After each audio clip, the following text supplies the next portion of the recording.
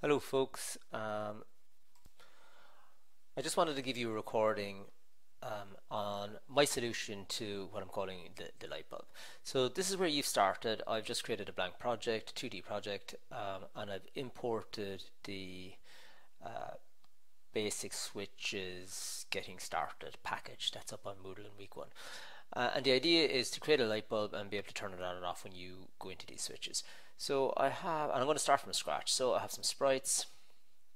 There's a bulb for the sprite, and I'll just drag that in and I put it here. Now what I could have done also is I could have just created a blank game object and added in the sprite render format. The bulb is called bulb off, or the game object is called bulb off, because that is what the sprite was called. Poor name for a game object, so I'm going to call it bulb. So what I want to be able to do is I need an animator attached to this, and I need to be able to and I also need some code attached to it that will turn on and off the bulb. So let's start with the animator. So I'm going to add a component here. I'm going to type in animator, click that here, and now I am going to create a new animator. So I'll go to my animator folder, right click, create, and I am going to create an animator controller. Give it a sensible name, like maybe bulb animator, and this is the state machine that which will contain the animations. So I'll go to bulb, and there we go, my animator, and I'll just drag it in there. There you go. So now my bulb has a sprite renderer, and it also has an animator, the bulb animator. And if I double click on it and I open it up, there it is. It is, and I'll just make this a little bit wider. And it is pretty blank at the moment. Okay, now I need to create two animations. So I'll go to my animations folder, I'll right click, create, and I'll create an animation, and I'll call it bulb on. And I'll also need another animation. I'll create it, animation, and I'll call it bulb off. And now I need to add those animations to this animator. So I'll drag in the bulb off, and I'll drag in the bulb on. So this animation controller, which is the bulb animation controller, the minute it starts, it will automatically transition into the bulb off state. So it will automatically go to the bulb off animation. And now I need it to progress to the bulb on animation. So I will create a transition. So I'll make a transition, and I'll say there you go. So that will allow me to go from bulb off animation to the bulb on animation. And I need another transition in the other way, in the other direction, of course. Now I need some type of condition on which I'll be able to sort of move from one state to the other. So I am going to create a parameter. These are known as animation parameters. A boolean would be a perfectly good one to do, or to use, and I will call it on. And so we are going to go from the bulb off to the bulb on stage, and here I add in my condition when on is true. And we are going to go from the bulb on to the bulb off state, and I'll add my condition when on is false. Okay, looking good. Now I will go to my animation window. So notice I have an animator, and then I have animations. So I'll click on my bulb, and you see there's two animations, the bulb off animation, and there is the bulb on animation. And currently there's no series of images or frames associated with any of these. So I will go to my sprites. This is the bulb off animation. I'll take my sprite and I'll just drop it in here to frame 1. So if I open up this, you can see that the sprite is bulb, and I can even play it at this stage, I think, yeah, and it will just play that frame over and over. So then I go to the bulb, that was the bulb off. I'll now go to the bulb on animation. I'll take the bulb on image, And there you go. Usually now you'd have multiple frames in an animation. This is a ridiculously simple one. So I have a bulb off and a bulb on. So I should be able to test it now, hopefully. So if I go to my scene, and if I play the bulb on animation, yeah, there you go, it's playing. And we see the bulb lighting up. And if I switch to the bulb off and I play that animation, there you go. Yeah, it's just, there you go. And we're seeing the bulb off animation. And again, what I can also do is, just to test it, I could play my game. And I look at the animator here, and you see that straight away we went into the bulb off animation. And if I tick this property here now and make it on, yeah, it switches to the bulb on state. And if I turn it off, it switches to the bulb off state. So that's how I'm going to trigger my animation using code. I'm going to just turn on and off. I set this on property to true and to false, and that will turn on and off my animations. Okay, that's my animator built. Now I'm going to write code to actually turn it on and off. So in my scripts, in my starter code, I already have created a bulb controller script. So essentially I right clicked, I went create, I went C# script, and I called it bulb controller. So I'm going to open this up. I have it opened up in the other window here, so let me just drag it in, and here is my bulb controller. So there's a few things I can do. So I'll start here with, let me just go back to the scene, let me go back, click on the bulb, and let's just make sure I add this script to it. There we go. So this bulb needs a reference to the animator.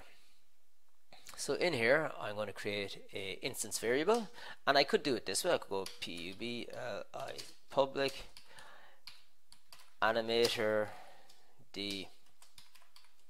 Again, you can call it, and I'll actually call it the bulb animator, just so that for clarity.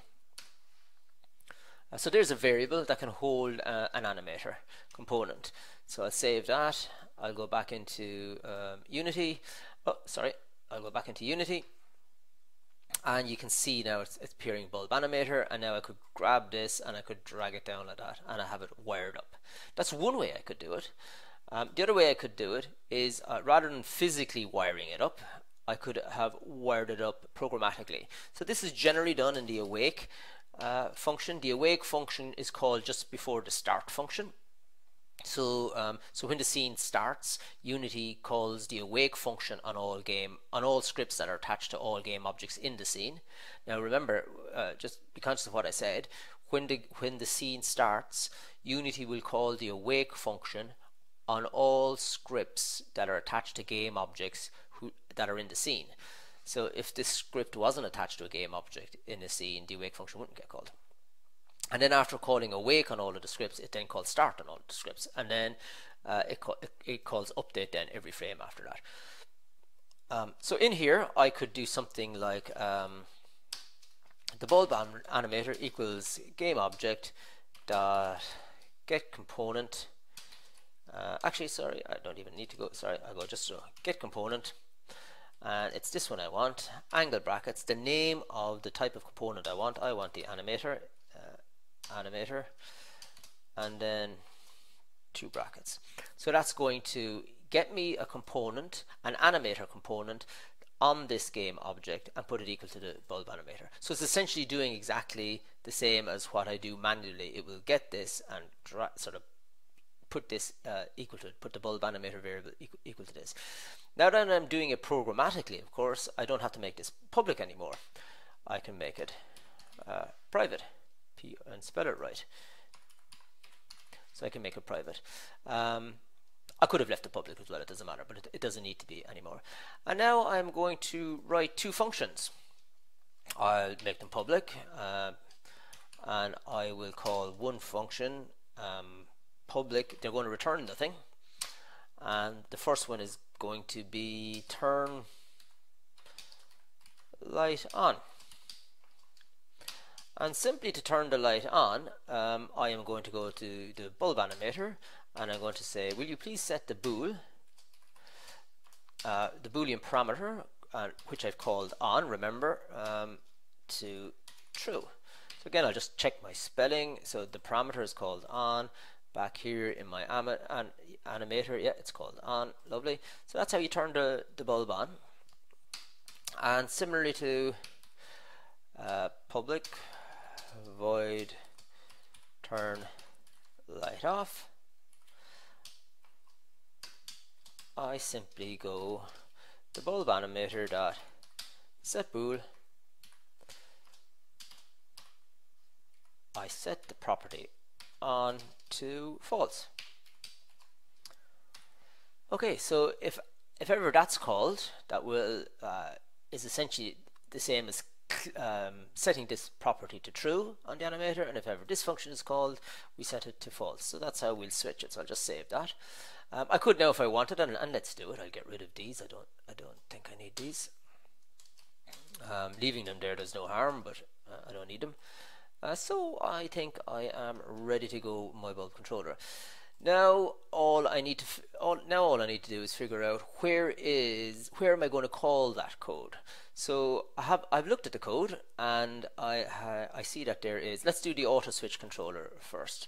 So here's the auto switch controller, and I noticed that when anything actually, currently the way it's coded, if anything walks into the trigger box of the auto switch controller, it doesn't even have to be the hero, but if anything walks into the trigger box of the auto switch controller, it calls the function turn on this object. So if it calls this function turn on, which essentially sets the property up above here on the switch to true, or to false, just so that we know the switch is false, and it also connects up to the switch animator, not the bulb animator, sets the property on the switch animator called switch off to whatever the value of this is to false. So essentially the switch will flip off, or sorry, will flip on, and likewise this one, the switch will flip off. So not only do I want to flip the switch, but I also want to sort of flip the light, so to speak. So I somehow want to go like the bulb dot, and I want to call this function sort of turn light on, something like that. So when I'm turning on, I want to go turn light on. So not only do I want to flip the switch, but I also want to sort of call this function on the bulb controller, which will flip the light. But of course I need to create this variable. So up here I am going to create a variable. We'll create it up here at the top, and it's going to be of type of bulb controller. So some people were spelling this wrong, so make sure you're using the exact same name as your class. So it's going to be of type bulb controller. I'll make it public. Oops, spelled wrong. Public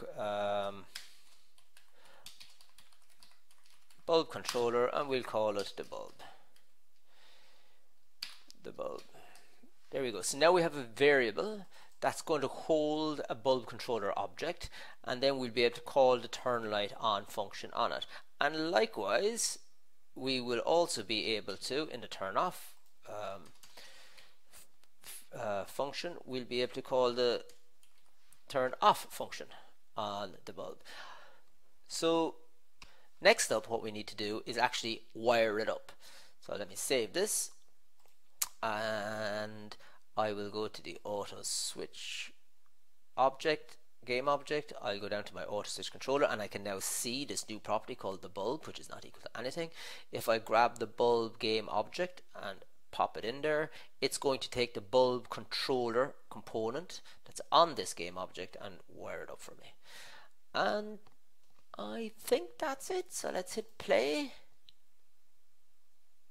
So I walk over to there, and it goes on. I walk back, it comes off. There you go. So when I walk into this, on trigger enter 2D is being called on the auto switch controller. So that's the script that's attached to the auto switch. It's calling the turn on function here, which is essentially flipping the switch, but now it's also flipping the light. So I'm going to just grab that code there for a second, because this is going to be exactly the same for my manual switch. So I'll go to my manual switch controller, And it also has a turn on and turn off function. So it's going to be exactly the same. In here I'm going to have turn on, in here I'm going to have turn off, and in here I'm going to have turn off, and again up here I am going to make a public property public bulb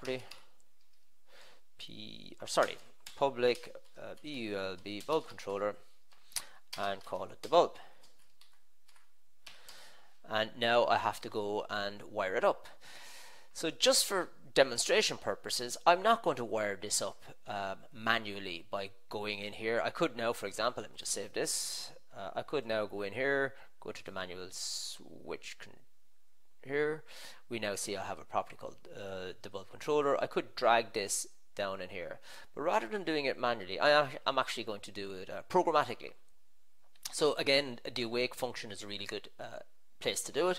So in here I need to somehow write code that says, will you go and get me the game object called the bulb, and get the bulb controller off it. So one way of doing this is taking the bulb and putting a tag on it. So I'm going to add a tag, and let me create a tag, and I'll call it bulb. And so back to my bulb and go to the tag, and I'll tag it bulb. So this has been tagged. There's a few ways of doing this, by the way, but this has now been tagged bulb. So now what I can do is in my code I can do so I can go game object dot find. So I'm actually calling a static function here now, because I'm calling a function directly on the class game object, and you can see it here, find game objects with tag. Now there's two of them. There's one that says find game objects with tag, and there's one that says find game object with tag. This returns a list or an array of game objects that have the tag specified. This returns just the first one it finds that has the tag specified. I know there is only one game object in my particular scene that has the tag bulb, so I'll be safe enough just to go find the one and only game object with the tag bulb. So that will give me back a game object. So I better create a variable of type game object, and I'll call it the bulb geo. There you go. So I've created a variable of type game object, and I put it equal to, and then I do a search for a game object with the tag bulb, and I put it equal to it. Remember, the other way I could have done it is wired it up sort of via the inspector, but I'm doing it programmatically.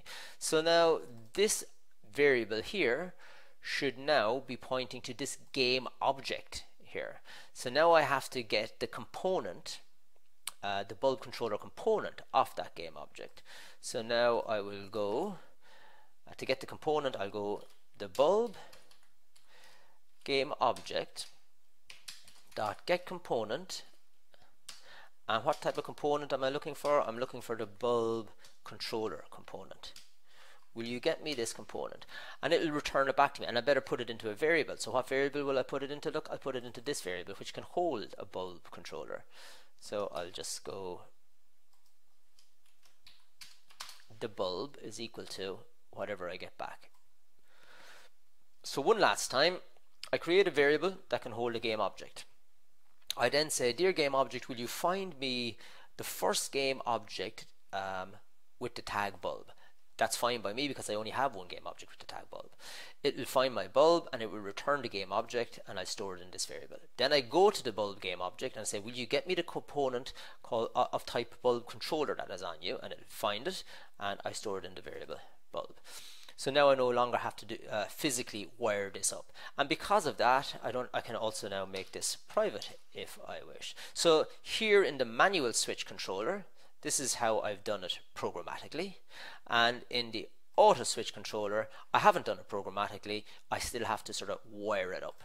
So now I can save this, and so the minute the level starts, the awake function will be called, and this will be programmatically wired up, saving me the hassle, not that it was much hassle, but saving me the hassle of trying to sort of drag this into sort of a property down here. So hopefully it'll all work now. I hit play. We know the auto one already works. On, off, on, off. This one, walk up here, press the space bar, on, press the space bar again, off, on, off. If I'm out here and I press the space bar, nothing happens. Yeah, I have to be within its range, and then on, off, and that's it. Let me just go through some of the things that I saw that were sort of going maybe a little bit astray with you. I'll just bring this down here so we can see it. So the naming is important. This game object, some people called it like left it as bulb off, the name of the original sprite. Give it a sensible name. For me, it makes sense that the script that's attached to this is called the bulb controller. Some people called it, like one person called it an animator controller. That doesn't really make much sense. I understand that it's controlling the animator, but whose animator? So maybe if the script was called the bulb animator controller, that would have been okay. So again, just good naming. Then some people.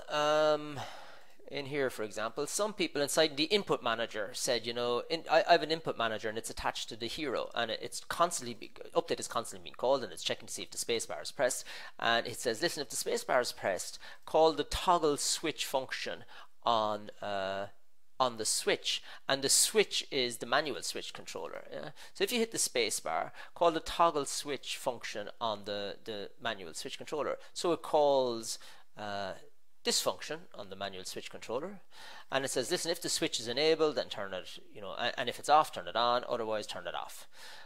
Interesting, the switch has to be enabled. Switch enabled only gets true. Switch enabled gets true when, let me see, down here, switch enabled gets true.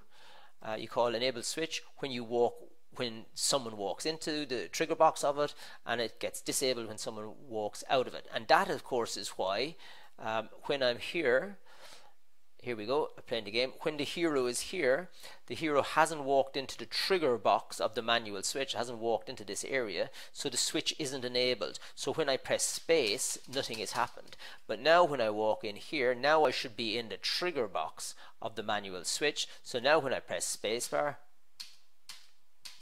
it's enabled.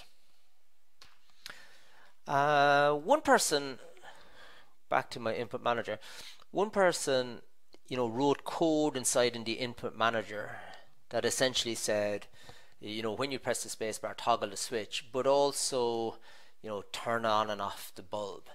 And it's just really not a great place to put it. It works, it's fine in many senses, but essentially the input manager is attached to the hero, which is another problem as well. It probably shouldn't be attached to the hero, but the input manager is attached to the hero.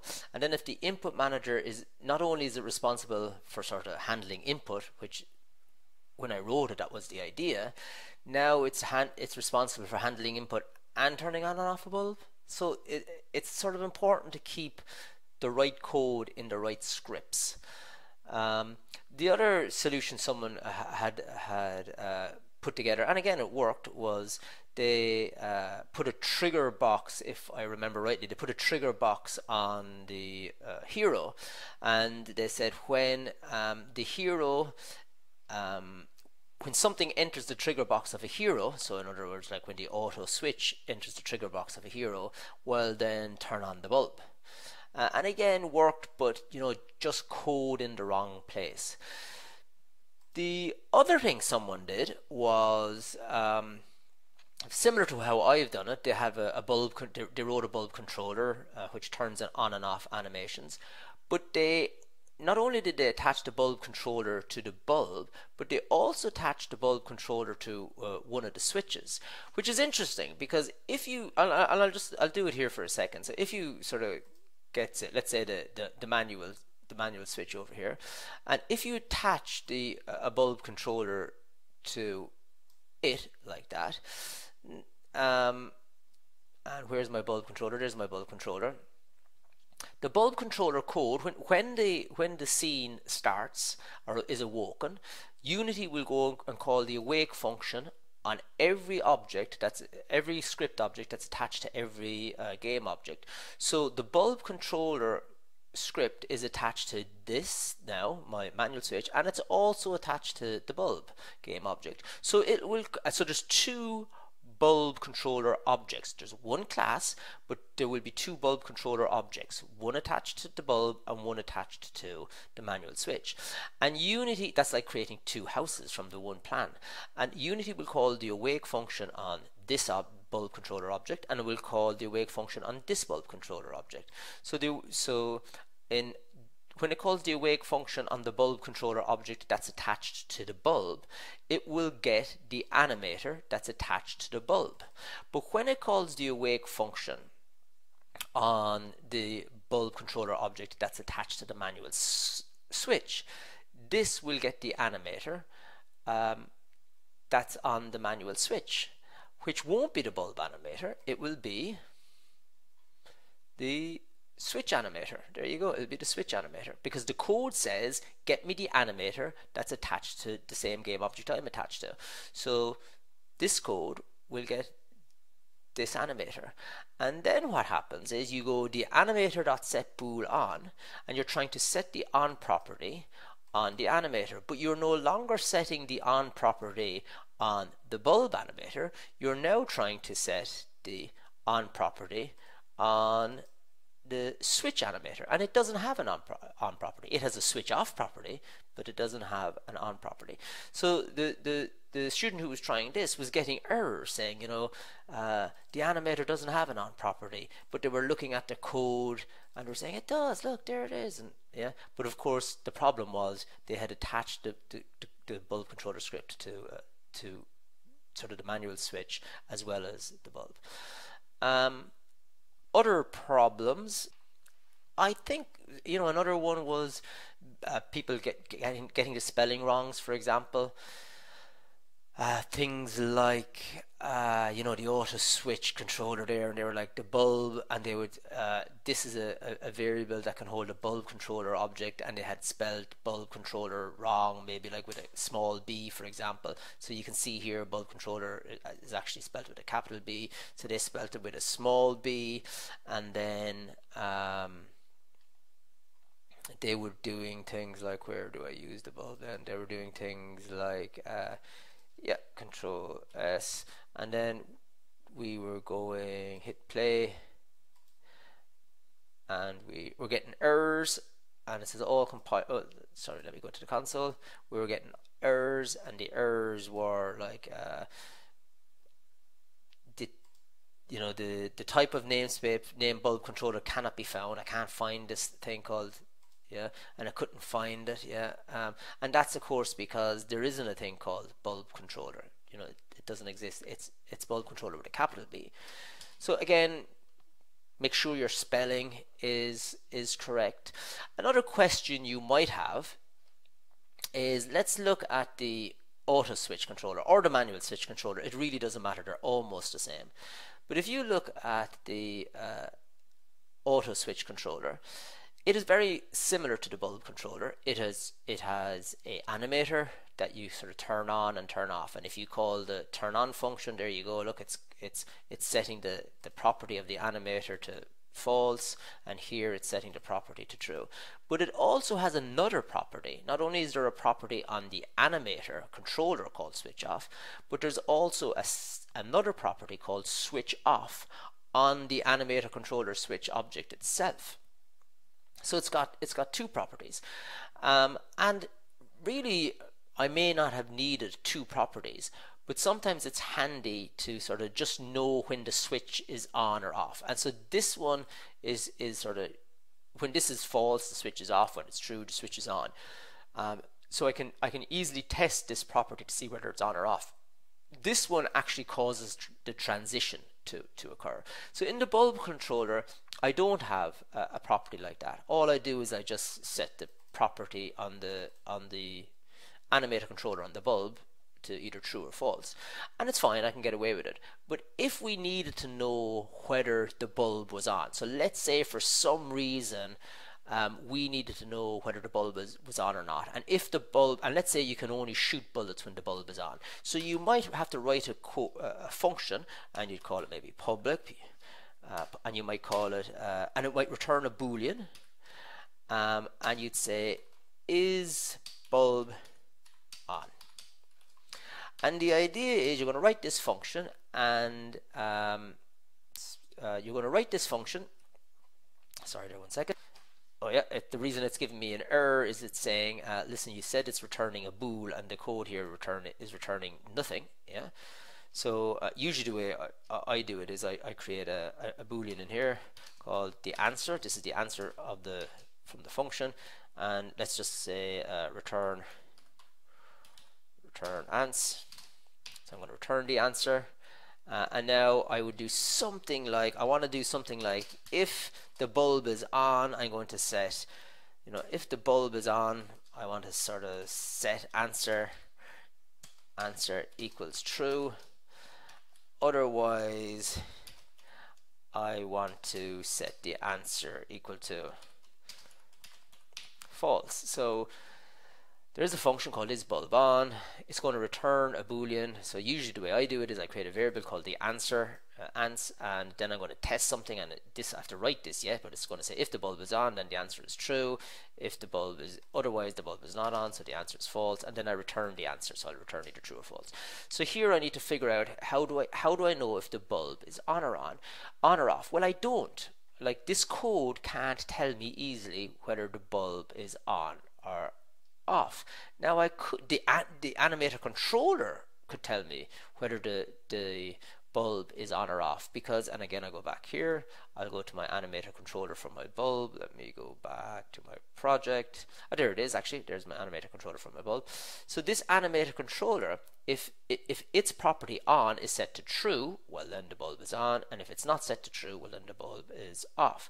So I could try and connect up to the animator. So I could go to bulb animator dot, and I could get, can I get the property get parameter? So I'm going to get parameter, and I will then maybe type in and I have to type in the index of the parameter. So it is probably 0. It's the 0th parameter on it, and I have to say, is it equal to true? Yeah, I could try to do something like that.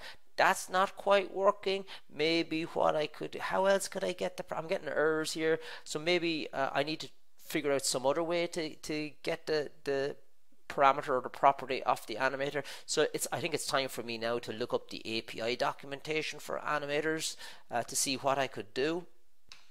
So I have it open here in another window. So let me just bring this over here into another window and I'll open it up. So I've got the scripting API. I'll do a search for animator. There's the animator, and I can see here all of the functions that I can use on the animator. I'm currently looking for get parameter, sets animator controller parameters. I also see that there is a function called get bool, which returns the value of a given bool parameter. Actually, that might look like what I want. So I could give its name. So it gives an example here.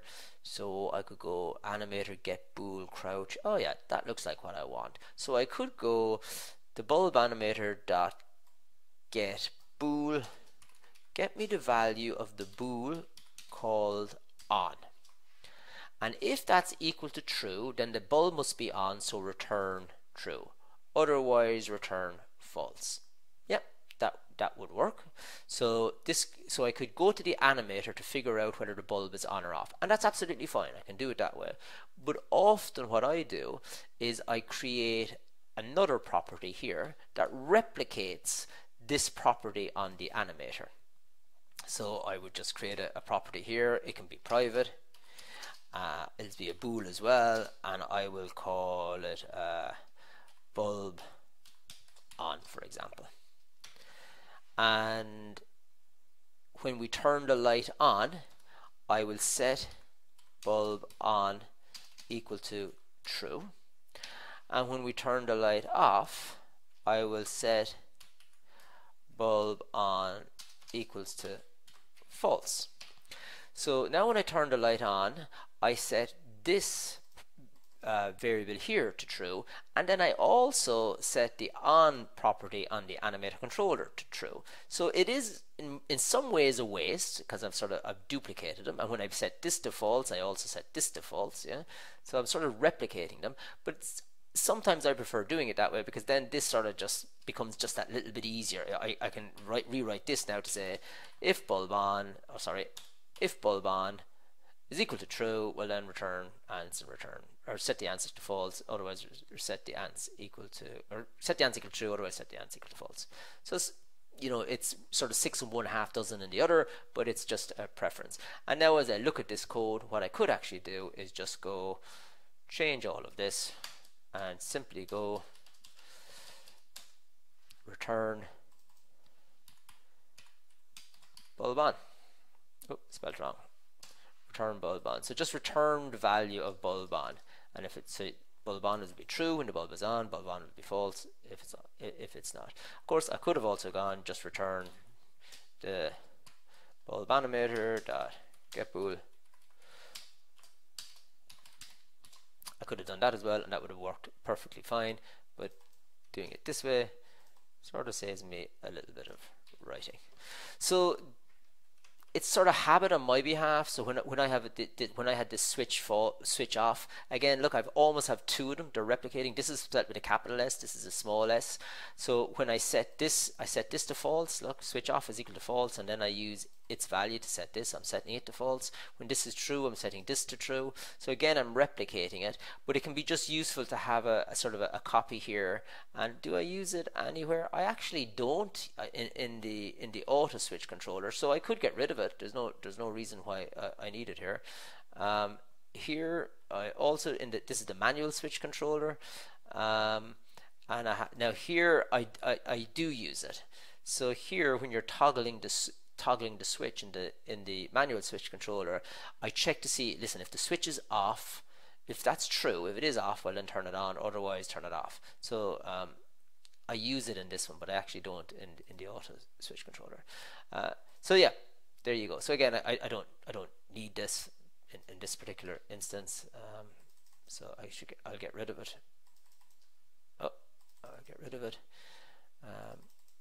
And I actually also don't need it here. I could get rid of it here, but I just won't bother. Any other sort of common mistakes I've been seeing? No, I think that was sort of it for the most part. So just remember where you're putting your code, watch your spelling, and don't overcomplicate it. Often it's easier than you think.